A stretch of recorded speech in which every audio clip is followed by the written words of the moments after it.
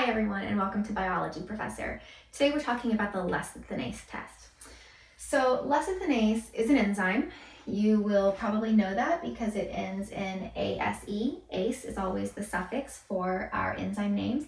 And it is a type of enzyme known as a phospholipase.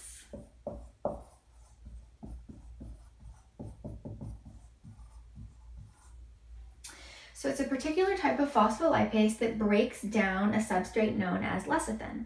Lecithin is a mixture of different kinds of fatty acids. Think things like phosphatidylcholine and phosphatidylainositol and more that are found in animal and plant tissues.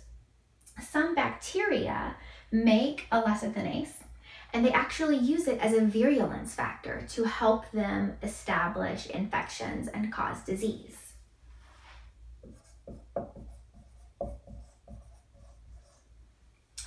So it enables them to break down host tissues, including various tissues in humans, to help them to establish disease. There are a variety of different kinds of bacteria that produce lecithinase, including Clostridium perfringens, Bacillus cereus, Staphylococcus aureus, Pseudomonas aeruginosa, and Listeria monocytogenes.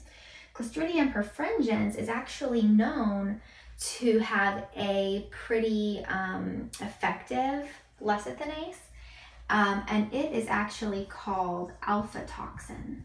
So if you hear someone talking about the Clostridium perfringens alpha toxin, they're actually talking about a lecithinase. So the lecithinase test is a way to take a bacterial isolate in a laboratory that's come from a patient and determine whether or not it is capable of producing lecithinase. And so might be one of these types of bacteria. And so the way that it works is you inoculate bacteria as a streak, like the black streaks shown here, onto egg yolk agar.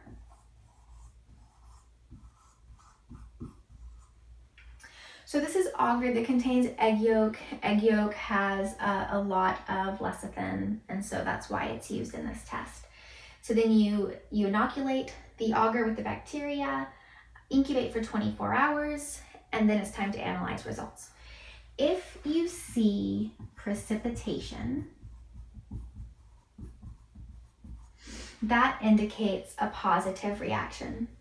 So in the drawing here, we have two black streaks that indicate the streak that the bacteria made on the plate.